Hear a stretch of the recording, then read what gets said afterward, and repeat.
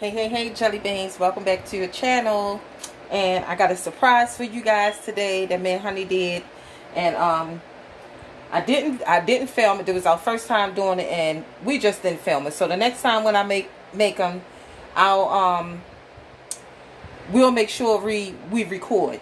We wanted to see if we could do it first. So look what we made. We made peach cobblers. We made two of them. We made one with the crust on top, and this is how Mama makes hers. And then I made this one with the batter that you mix up and pour in the pan. And I went by Chef Kendra's recipe for this one, and I did this one like Mama's. So I'm about to give a taste test. Don't they look delicious? Oh my goodness, guys, look at that. That looks so good. Look at that. And look at this one. It looks so delicious. And we was fine because we had both of the fans in here. This fan was in the window. The window was up and it was turned facing inside out so it could take the heat out the kitchen. And we also had this on. And another thing too, guys, it been cool all day. It haven't been like hot outside. Look out here. It haven't been hot outside. It's like 7:35 right now, but it been looking like this all day. Like the clouds was out.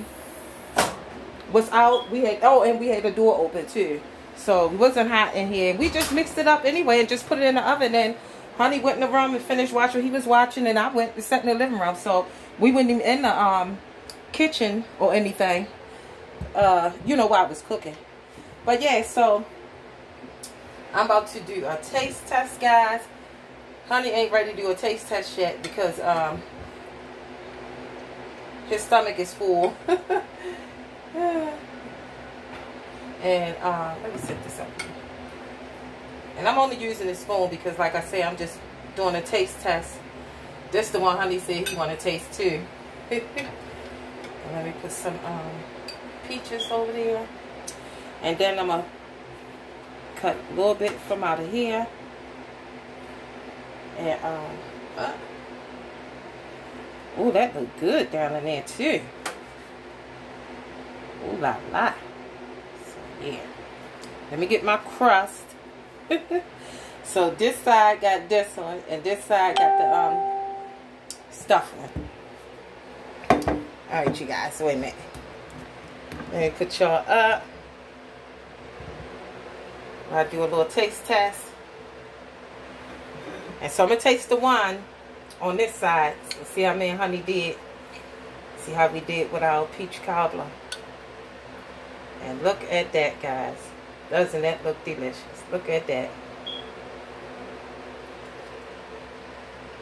Mmm.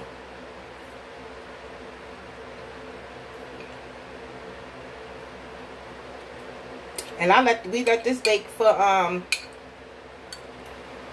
45 minutes in the oven. This is really good. I love that crust.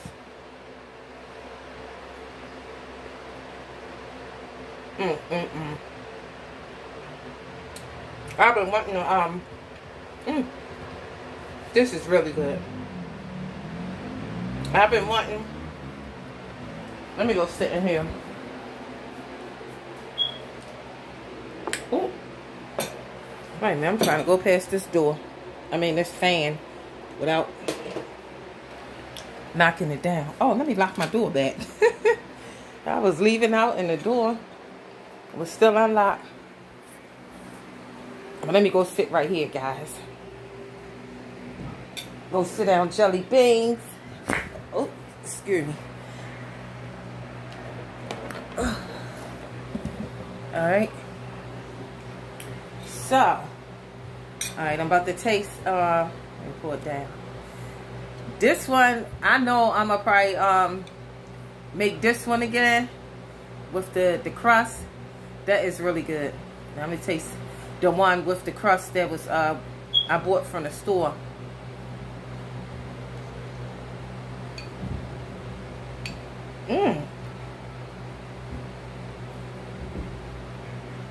Both of them taste good.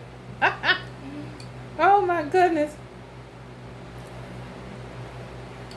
Oh man, honey. I wonder which one he gonna like best.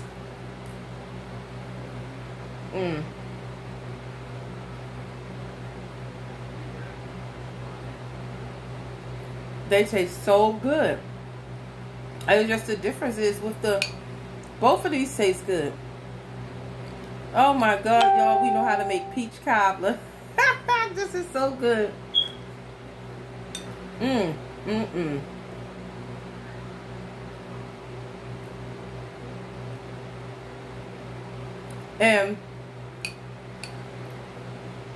let me tell y'all something funny.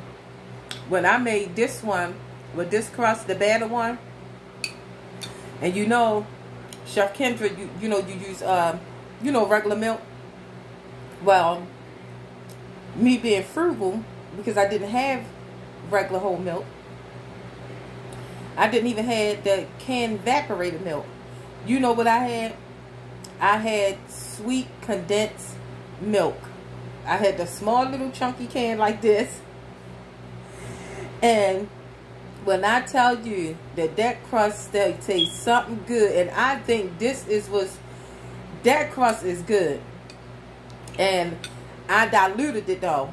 I put it in our small pitcher. Honey favorite pitcher, he always making his tea juice in.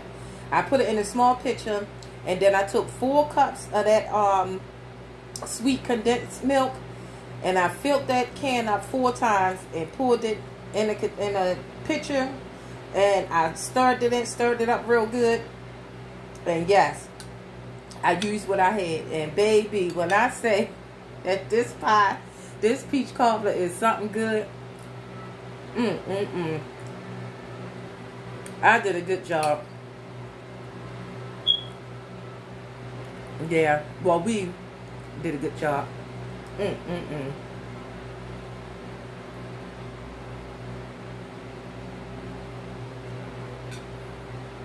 And you can taste the butter.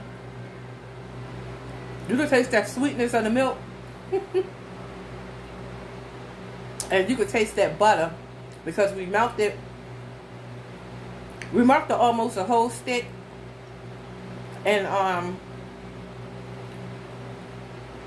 in a pan, but we cut like one teaspoon off or tablespoon off, and put it in the oven and let that melt.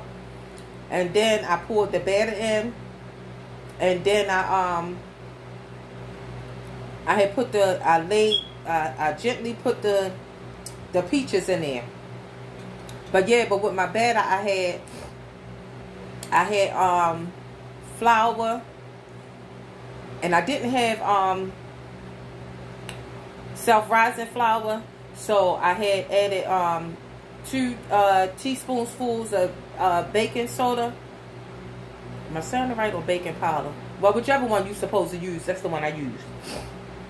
And I put that in there, and the salt I put in, and sugar. Oh, and an egg. Don't leave out the egg. Yeah. And I mixed it up, and that was my batter.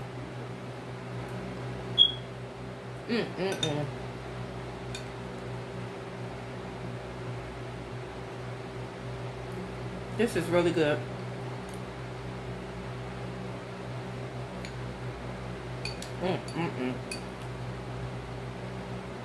I wish y'all could taste it.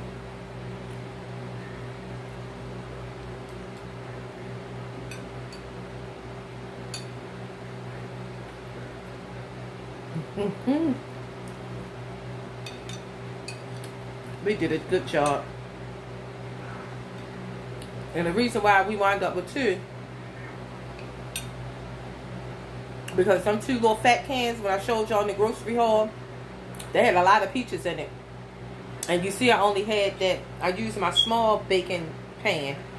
So I was like, we're going to need another pan for both of these peaches. Oh, and also, I poured a cup of sugar over the peaches and make sure I mixed it up well. And, yeah. But, Chef Kendra, she had 2 of the, bread loaf pans. And she made 2 of them. And I was like, oh my goodness. I said, honey, we're going to need another pan. So I told him to get our bread loaf pan from down there. And that's how we wound up with two. So I said, one, we'll do with the crust like mama's. And the other one, we'll, I'll make it like Chef Kendra. Because I really had wanted to try that. And I think moving forward, I mean, I'm going to make them either way sometimes. But the most one I'm going to make when I do make it is the one with the batter that you make up and pour it in the pan and then put the peaches on. I really love that. Both of them is good though. Don't get me wrong. Both of them is good. But I like the way that crust came out on top. And for real, I think that I'm going to use condensed milk whenever I do make it. But I am going to try to make it the right way and just use the milk like you're supposed to and see how I like that flavor too. But I mean, either way, I mean, you can always tweak recipes. That's how people, you know, you tweak a recipe or you get a recipe and you could spin it, put your own spin on it and make it your own. So yeah, but I really like it with that sweet condensed milk. And even though I diluted it down good, yeah, that kicked in good. And that butter, that is really good, guys. Oh, and honey made us, for dinner, we had ate, what was it, the quick foods, the halls I showed you, and I showed y'all that, microwavable, what was it, microwavable, meatloaf. Yeah, that was the meatloaf one. He had put that in the microwave, and, we had some rice that was left over, in the refrigerator. I forgot when I had fixed that rice and what I made it with. Anyway, we had rice that was in there in the container. So I told honey take that rice out and put that in the microwave too, and we could just have that with that. So that's what he did. So we had the rice with the meatloaf. That was that. And yeah, but we was waiting for them pies. I've been waiting for them pies. They've been cooled down. We did that earlier, but being as though honey was cooking this stuff, I wanted to eat first, and then that's why I said only take a taste test because I don't want to get too full. But that thing is good. I know one thing. I'm gonna get one of my kids or somebody going to stop past here and bring me some vanilla ice cream tomorrow. one of our kids to come by and drop it off.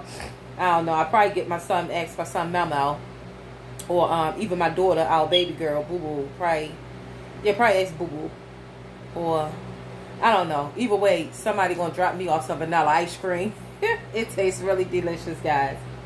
And before I go, Erica was asking me what some of the subscribers, YouTubers that I watch that you know, that cooks and get recipes and stuff from. So I wanted to go ahead on. I had wrote down the ones that I watch, and also I'm subscribed to all the ones that I'm reading off, and I've been subscribed to them for a while. So first of all, you already know I'm not going to leave my sister out. First and foremost, Homestead Tessie.